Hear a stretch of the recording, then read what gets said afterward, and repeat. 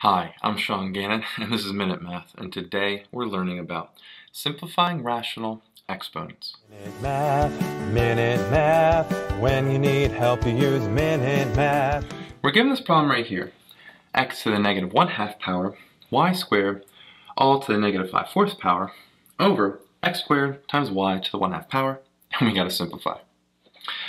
Well, first thing is let's distribute this exponent, and we do that by multiplication.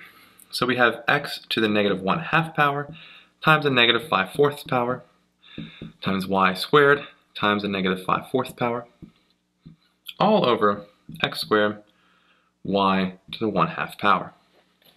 Alright, let's go multiply that out. Negative 1/2 times the negative 5/4 is a positive 5/8. So we have x to the 5/8 power.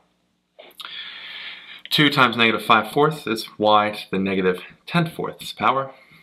And the denominator, well, it just stays the same for the moment. X squared, y to the 1/2. Now from there, I'm going to bring my negative exponent down to the denominator. So to do that, put it right here. We have x to the 5/8 power over x squared, y to the 1/2 power. And we're bringing down that y to the now positive 10/4 power, but it's in the denominator. Okay. Well, what do you know about our rules? When we have the same base, we add the exponents. So again, x to the 5/8 stays in the numerator.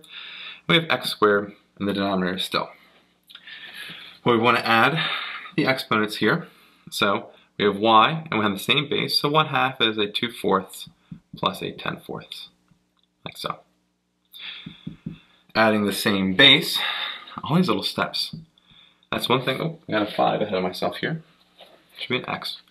That's one thing that's difficult about doing this, is having fraction with exponents. It's a lot of work just to deal with those, adding the exponents. So we have x to the 5/8 here over x squared, and y to the, we add the exponents, and 2/4 plus 10/4 is a 12/4.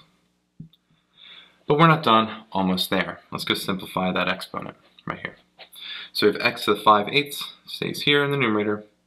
The denominator, we have x squared, and then, well, y to 12 to the 4th power is the same thing as, well, to the 3rd power. So we have y to the 3rd power here. That's, oh man, that's a bad looking y. Sorry about that. Hope if you forgive me, let me know. If not, well, whatever. Y to the 3rd power. And so after all that, our final answer is x to the 5/8 power over x squared y to the 3rd power. Hope this video was helpful for you, and if it was, please subscribe to this YouTube channel and like this video. This helps us make more free math lessons for you and for everyone else. So as always, thanks for watching. Minute Math, when you need help you use Minute Math.